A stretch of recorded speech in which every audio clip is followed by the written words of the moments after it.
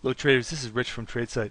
This is a look at our proprietary ETF scans for the coming session. This is going to be for Tuesday, May 21st, 2013.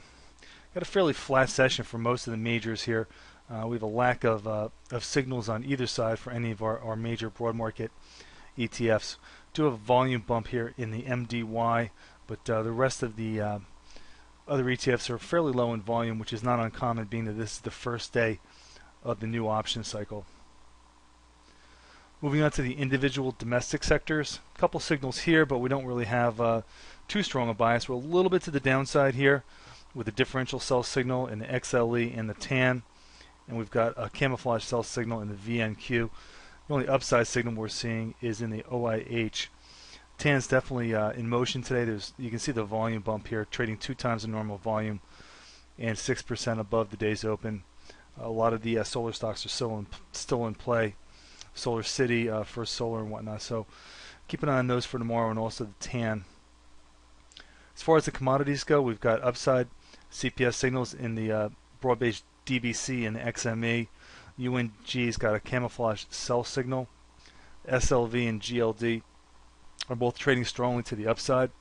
We took a trade today in the GDX on the long side. That's 6 and almost 7% above the day's open.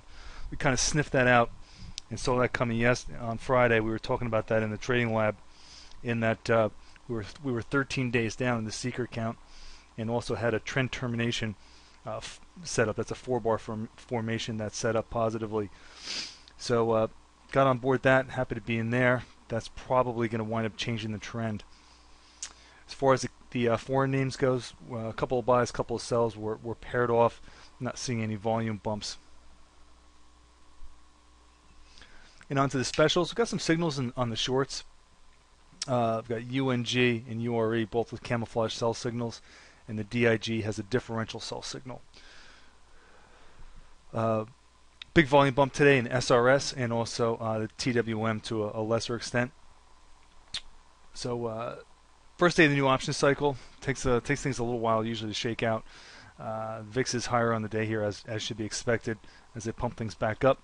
So hope to see you again for the next report tomorrow. This has been Rich for tradesight. Thanks for listening.